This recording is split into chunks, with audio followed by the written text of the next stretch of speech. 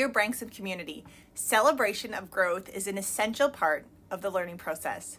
We began the week by having our grade 6 students join our middle school students for a special passing of the grade color assembly.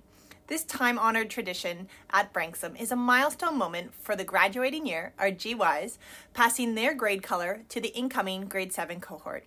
As we begin our farewells to the grade 12s, our grade 6s are preparing to finish their time in the junior school and transition to the middle school, where they will proudly wear orange as their new grade color. A special thank you to the middle school prefect Neve and Ms. Singhal, assistant head of student experience for grades 7 and 8, for creating such a welcoming atmosphere along with all the middle school students. Academic and personal growth was also celebrated today at our student-led conferences. It was wonderful to see our students being able to proudly share their learning from the year with their parents in various subject areas, approaches to learning, and learner profile attributes.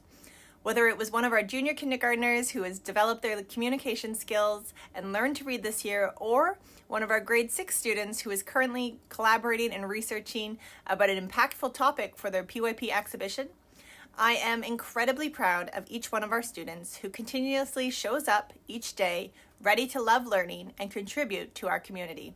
A special thank you to all of our teachers for supporting our students in the lead up to the student-led conferences, and to Ms. Faraj for organizing a wonderful book fair this week. Our spring intramurals begin next week at lunch, and all students are encouraged to join in. Students are invited to wear a house color accessory when their clan is playing.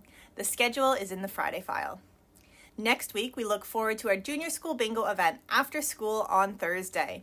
This fun-filled event is one that I always look forward to. Students are invited to dress in a garden party theme, think bright and colorful. And again, more information is in the Friday file.